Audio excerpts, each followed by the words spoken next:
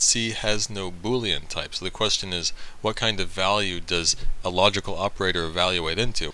Well, the answer is that in C, the int value 0 is used to denote false, and the int value 1 is used to denote true.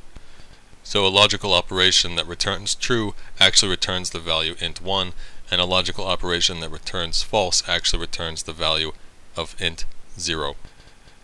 Any value equivalent to 0, whether it's an int, a char, or a float, or a double, then it is false. Any other numeric value is considered true. So here in the top example, the expression not 0 evaluates to 1 because 0 has the truth value of false, so we get back the result true in the form of the number 1.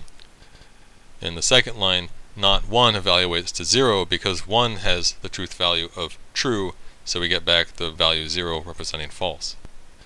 Not 3 also evaluates to 0 because 3 also has the truth value of true, so we get back false.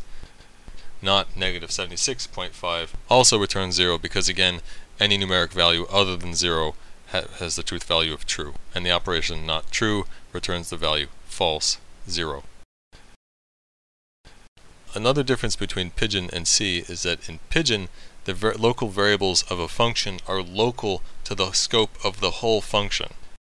In C, however, a local variable is local to the most immediate set of curly braces in which it's declared, and that includes the curly braces of an if, an else, or a while.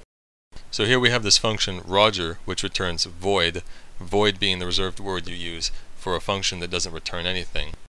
And inside Roger we have this if block where we're declaring a variable called z. The problem here is where we are passing z as the argument to bar and ack, because those calls are not inside the scope where z is declared. So here the compiler will abort with an error message telling you that there's some undeclared variable z being used. It won't know that the variable you declared in the if scope is what you think you are using in those two places. It's just going to tell you there's just some unknown identifier.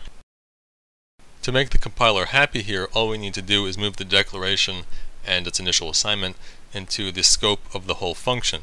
So here obviously the call to ack isn't a problem anymore, but also the calls to foo and bar are not problems either because the if block and the else block are both subscopes of the function.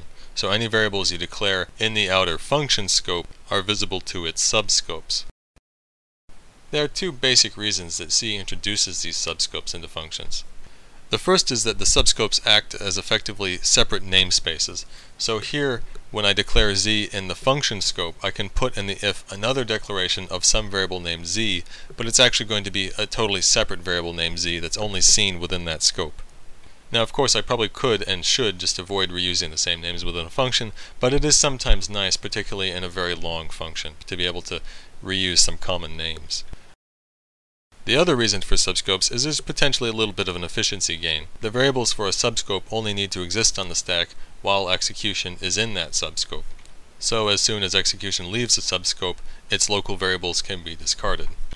It's rare that this ever helps performance much at all, but it might, particularly in a long function. Recall that in Pidgin, program execution started with the code that came after all of the function definitions. In C, you can't have any code outside of function definitions, so the way it works is that program execution starts by invoking a function with the special name main. So here is actually the hello world program written in C. It consists of just the function main with the return type int, and all it does is call the standard library function printf with the string hello world. That prints to the console the string hello world, and then we return the value 0. And I'll briefly mention that there actually is a small but necessary piece missing here, and that is you need to declare where the printf function comes from, because the standard library functions are not automatically available. You have to explicitly declare at the top of your code what other libraries you're bringing in, which is something we'll discuss how to do much later. You're also probably wondering why main returns int. Shouldn't we declare it void so it doesn't return anything at all? Well, actually on some platforms, particularly Unix, when a process is executed, there's a mechanism in what's called the environment to make use of this value returned by the program. And so this int can be used to signal certain conditions. Normally 0 would be returned to indicate success, and you would return other values to signal various sorts of error conditions. And if you do that, you would document what the values mean, because what they mean is totally up to each individual program. 0 for success is just a convention.